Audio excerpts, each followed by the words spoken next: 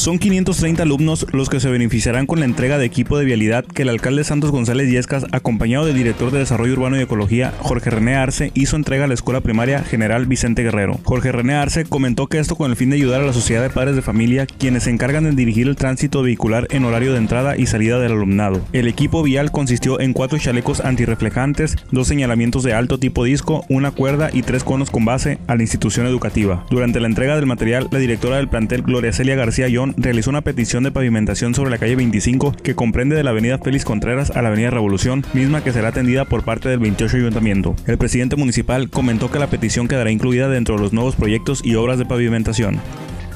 El presidente Santos González Yescas, junto al delegado del Golfo de Santa Clara, Adán González, autoridades de protección civil, seguridad pública municipal, regidores y el director de la jurisdicción sexta del Centro de Salud, Marco Antonio Ramírez Guacamatsu, entregaron una ambulancia y una máquina de bomberos al poblado golfeño. El alcalde informó a los presentes que la unidad cuenta con todo lo necesario para ofrecer a residentes y visitantes una atención prehospitalaria de calidad. Detalló que la ambulancia cuenta con camilla, tabla rígida, estetoscopio, estuches de diagnóstico, férulas, equipo de inmovilización y cánulas en caso de intubación. Además de equipo de ventilación, un estuche para diagnosticar la glucosa, equipo básico de sutura, equipo de parto y desfibrilador.